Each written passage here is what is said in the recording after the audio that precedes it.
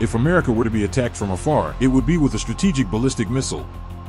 Any missile that might strike the United States would be intercontinental, which is a whole new ballgame. These missiles may go up to 100 times further, 7 times quicker, and cause 1,000,000 times more damage.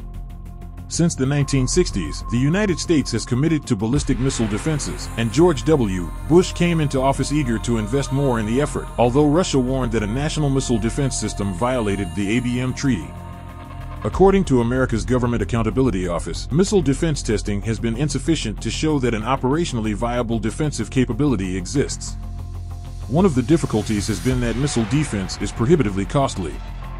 The GMD system alone is expected to cost between $40 to $90 billion, more than the Navy's latest Ford-class carrier. All similar U.S. initiatives added together cost about $350 billion. What do you think?